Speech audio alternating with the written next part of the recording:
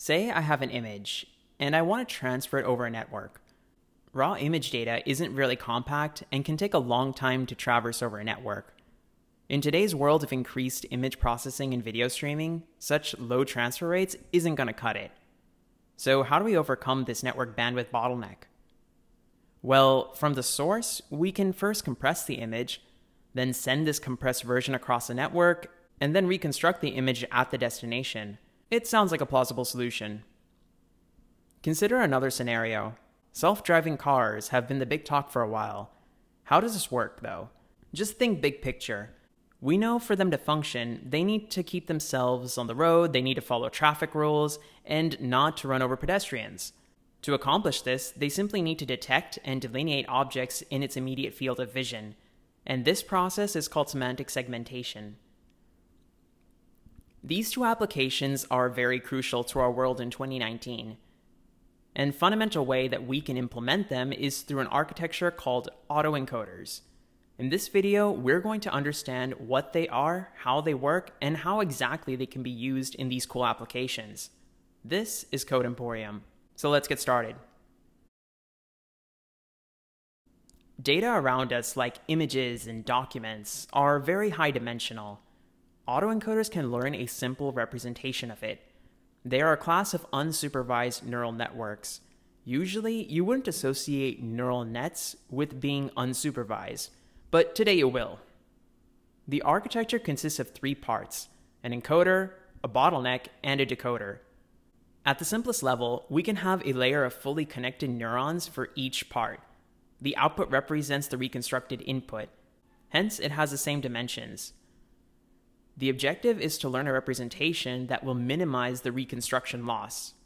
Learning these weights can be done with techniques like recirculation or backpropagation. However, there is a problem. A trivial solution would be a zero loss if we just copy the images. But this would mean that the latent layer doesn't really learn anything, which is useless. One way to work around this is to constrain the properties of this hidden layer. These properties being the size and activation. Consider size. If the number of neurons in H is less than that of the input layer, the autoencoder is said to be undercomplete.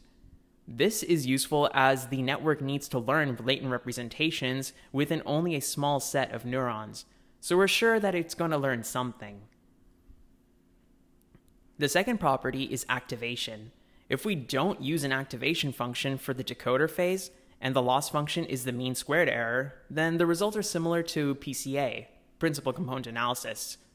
And so the latent representation of K neurons will represent the top K principal components. Adding a nonlinear activation in the encoder and decoder parts allow us to perform a nonlinear version of PCA. But then we come back to the same problem. If H is unconstrained, it will simply copy the input to the output, as that leads to a zero loss. We need to make sure that H is restrained to an extent for learning. It is important to remember that we aren't too concerned about the output of the decoder, but more of the latent representation that the autoencoder learns. Already, we can see a problem with this vanilla autoencoder. We need the latent feature vector space to be small, and the encoder and decoder parts should be shallow. If not, the resulting latent representation becomes useless as it simply copies the image. This means more complex data cannot be modeled accurately, and we may end up with underfitted models.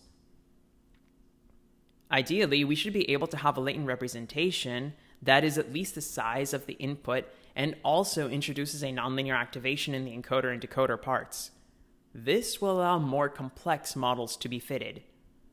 We can do this using regularized autoencoders. They have the same principles of vanilla autoencoders, but have a modified loss function. When you hear regularization, you're probably thinking of L1 and L2 regularization, where the coefficients are penalized to mitigate overfitting. We have a similar intuition here for sparse autoencoders. The overall loss contains an additional sparse penalty term on the code layer H. While thinking of sparsity, think most neurons are turned off. You can relate this to the concept of dropout in neural networks, where neurons are randomly turned off. This forces the network to learn more accurate representations that better generalize training data. Let's say the hidden layer has a sigmoid activation. This means that the output values will range from 0 to 1. We say a neuron is off if it is close to 0 and on if it is close to 1. We impose a sparsity constraint by making the average activation output of each hidden neuron some very low value, say rho j for the jth neuron. This rho j hat is the sparsity parameter. Now this notation may look a bit confusing. Basically, if we have n samples, each neuron in the hidden layer is activated to some extent. We want the average to be some low value rho j. I'll make the activation function a function of training examples as well, to show that the activation of the jth neuron, aj, depends on the sample xn. Note, it's just a function, not a multiplication with the input vector. We want it to be a very low value, like 0.05, but we cannot just set it to 0.05. It's an aggregate after all, not a simple value. So we set rho j to 0.05 and penalize all neurons with a rho j hat that deviates from this value. We can model two distributions P and Q with the probability of success being rho j and rho j hat respectively. The idea is to ensure the predicted distribution is as close to the actual one, and we can model this with the KL divergence. Now, this is just one loss function that could work. Just remember we are considering a sigmoid activation. This is equivalent to the KL divergence between two Bernoulli distributions, with the probability of success being rho j and rho j hat. By the way, KL divergence is a measure of difference between two distributions. Ideally, we want to minimize it. This graph shows the KL divergence when rho is equal to 2 for sigmoid activation. Clearly, it's minimum when rho is equal to rho j hat. We write the overall cost function as a sum of cost incurred from the vanilla autoencoder plus the weighted sum of KL divergences from every neuron from the threshold. So how exactly does sparsity help? We can take a look at the network that learns visually. Say we have an autoencoder whose input is a set of 10 cross 10 images. So that's a 100-dimensional input. And say that we use a hidden network of size 100 as well. After training, we want to visualize the components, as shown here. Consider the top left corner, which was learned by the first neuron. This neuron learned to detect diagonal edges. All neurons, like so, learn to detect edges of different orientation. So together, they learned a very effective representation. Another type of regularized encoder are denoising autoencoders. Autoencoders learn a latent representation from the input text in an unsupervised way. Denoising autoencoders learn such a representation from a corrupt input. This allows for a better generalization. So you can take the input x and add some noise to it. The resulting corrupted input is x dash or x prime. The hidden layer can no longer simply copy the input to the output, hence it is forced to learn some latent representation.